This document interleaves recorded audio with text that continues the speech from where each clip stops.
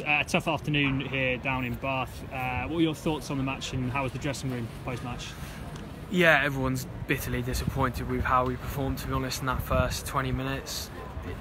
You're never going to win a game if you ship 4 tries in the first half. That yellow card period, we let in 19 points and we just got to be smarter when we do have that yellow card to try and kill the time off, because ultimately that is what's cost us the game today. We've had some good patches, but you can't give teams 4 tries to start off the game. Yeah, when you come away from matches like this, I suppose you're kind of scrambling around for positives to take away. Are there positives to take into next week?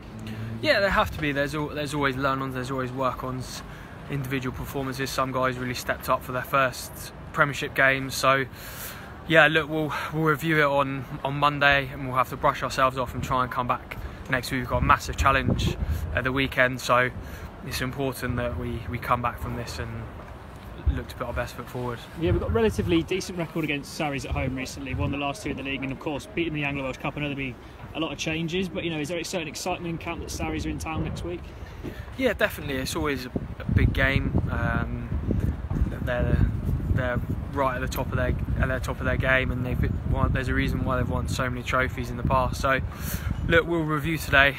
We'll look forward to Saracens next week, and we'll take it like any other game. Yeah, word on Gab Zibatoy and Henry Cheeseman both took their tries well, their first tries for the club. It's good to see these young players pushing through alongside a number of others in the forwards, Dino Lamb, for example.